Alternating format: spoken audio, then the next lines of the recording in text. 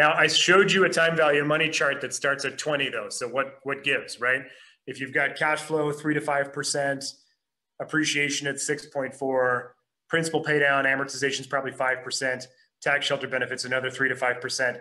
That doesn't really get you to 20 to 30%. Well, what's happening here is that people are taking advantage of a concept called leveraged appreciation. And we talk a lot about leverage sometimes in the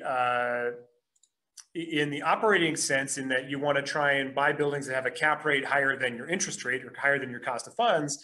But you can also apply this leverage concept to appreciation. So if we have 55 years of data, and we know that over the long run, real estate does actually always go up, not necessarily over the next 1 year, 2 years, and so on, but 50 years, 10 years plus, it does. Then we can apply that long-term math, and we can apply leverage to it, and we can change how we might forecast future returns. So let's just look at a simple example here to explain this concept. The basic idea behind leveraged appreciation is that most people buy with some of your own money down and a lot of somebody else's money, OPM, right? Other people's money, usually from a bank, to buy an asset. As the asset appreciates in value, the increase in value all goes to the investor. The lender doesn't get to participate in that. You only owe the lender the loan. So mathematically expressed, it's leveraged appreciation, and it multiplies your return on equity from appreciation. It sounds like a bunch of mumbo jumbo, so let's just look at a simple example here. Let's say you had $300,000 cash to invest, and you were raised to believe that all debt is bad, and if you can afford something cash, you should buy it in cash. You could go buy a very small investment property for 300 grand, and if in your average year it went up by 5%, that's just me using more conservative math than our 55-year chart, then 5% of $300,000 is $15,000. And in year two, it's worth $315,000. Your return on equity in year one is the appreciation divided by your down payment, which in this case was the purchase price because you didn't use a loan. So that's 5%.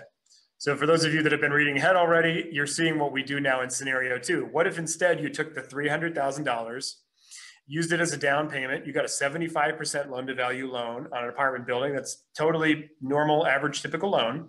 And you buy a $1.2 million apartment building. And we make sure that whatever $1.2 million apartment building you buy is going to generate enough rent to pay the debt service on the $900,000 loan. That $1.2 million building goes up at 5% as well. And you make $60,000 in appreciation.